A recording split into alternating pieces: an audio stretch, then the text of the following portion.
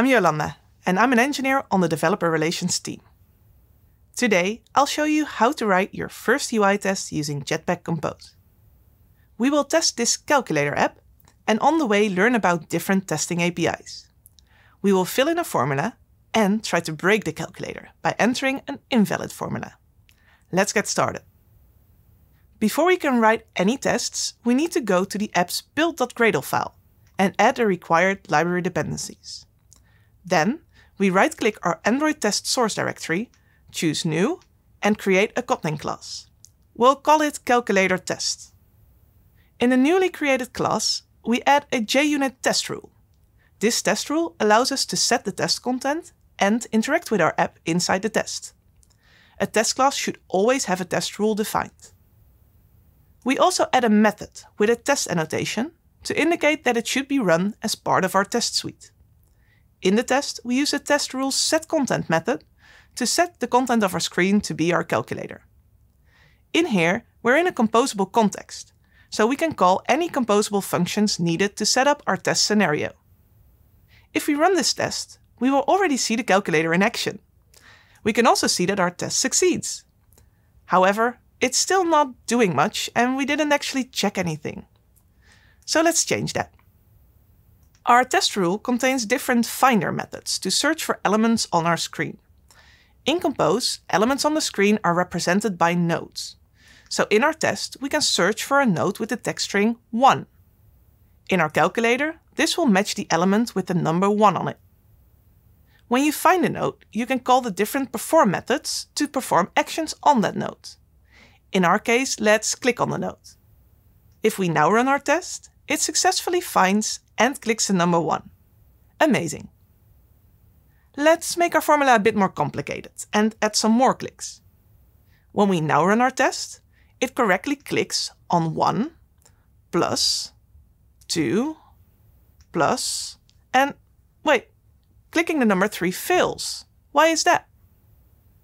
Looking at the error message, we can see that our test found 2 nodes that have the text 3. Not only our button is matching, but also the result of the current calculation. We can fix this issue by creating a more complex matcher. Instead of using onNode with text, we use a more generic onNode. In it, we can use one of the has methods to create our matcher. We still want our element to have the text 3, so let's start with the has text matcher. Then we can use the AND operator to add another matcher. In our case, we can use the has click action to only match clickable nodes. Our button will match this requirement, but our result won't as it's not clickable. Let's change our other matchers as well. Now, although this works, it gets a bit unwieldy. Instead of writing out the matchers each time that we need them, let's extract them into variables that we can reuse throughout our tests.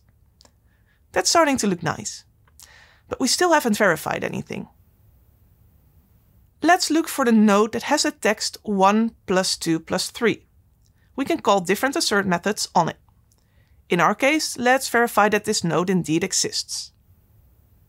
Congratulations! We made our first test. If for whatever reason our formula field doesn't work as expected, this test will fail and you can investigate the issue. Now, we tested the happy path, but let's try to do an invalid action and verify that our app handles it gracefully.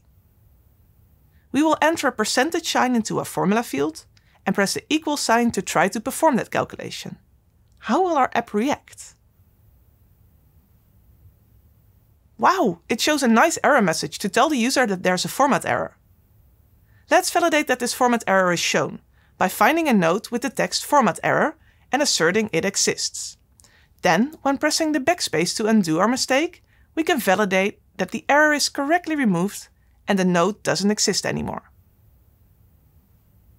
Now, in this test, we don't really care about the actual string that we're showing. We could change it to validation error or just error, and our test should still work. So instead of matching on a hard-coded string, we should match on the string resource from our strings XML file instead. But accessing string resources means that we need access to an activity, and that's not default behavior for our Compose tests. To access the activity, we need to change our Compose rule to an Android compose rule that references an activity to start before the test runs. Component activity is an empty activity that serves as a host for our compose content. Now we have a working test that keeps working when the string changes. Looking at this test, there's another property that would be interesting to test. What if we want to verify that the error code is shown in this orange color? There's actually no method to assert the color of our text. To understand why, we have to understand a bit more about the concept of nodes in Compose. The nodes we match in our tests are so-called semantic nodes, and they're part of the semantics tree.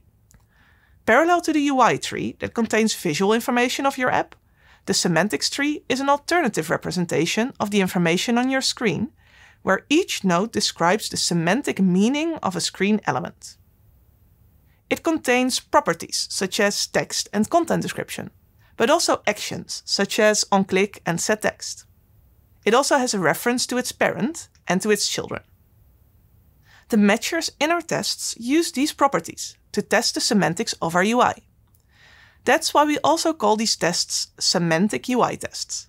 In comparison, you can use so-called screenshot tests to verify visual properties. But that's a topic for another talk. And with this last bit of theory, I hope you learned something about UI testing in Compose. We barely scratched the surface, so here's some other resources on the subject. Now, start adding tests and subtracting bugs.